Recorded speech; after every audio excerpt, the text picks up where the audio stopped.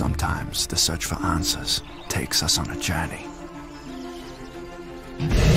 Sometimes those journeys never end.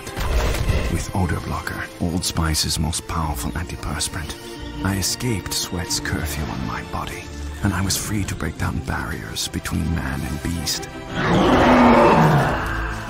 But how do you measure success if you're doing something that's never been done?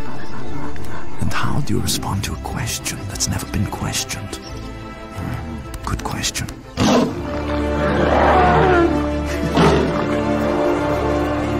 When you've pushed the limits of success further than they've ever been, sometimes it smacks you in the face.